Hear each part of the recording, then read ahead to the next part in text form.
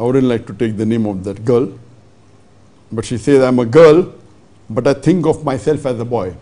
It's a Muslim girl. I'm a girl, but I think of myself as a boy. Now I have to suffer with this. What should I do? Can I do hormone replacement therapy? Please answer.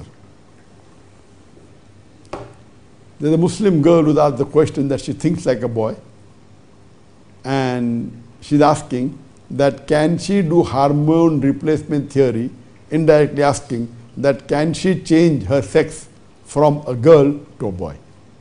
As far as Islam is concerned, there is no permission for a human being to change the sex. Sex changing is haram in Islam.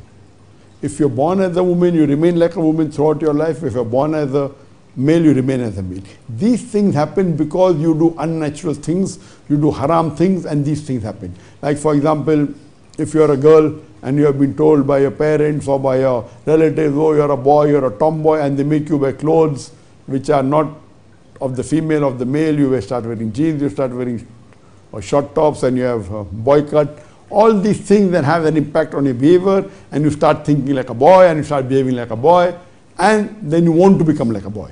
So all these things happening because you are breaking the law of Allah subhanahu wa ta'ala.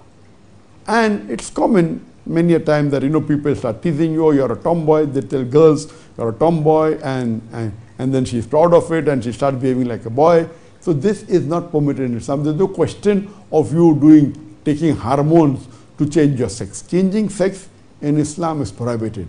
Allah subhanahu wa ta'ala has prohibited that.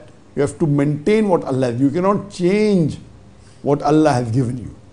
And I know there are medical ways of doing it, etc. But all these are not permitted in Islam.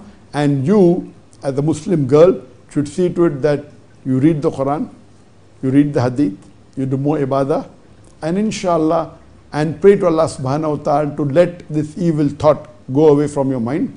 See to it you read the translation of the Quran, you read the Hadith, and you see things that are more Islamic rather than things which are not Islamic.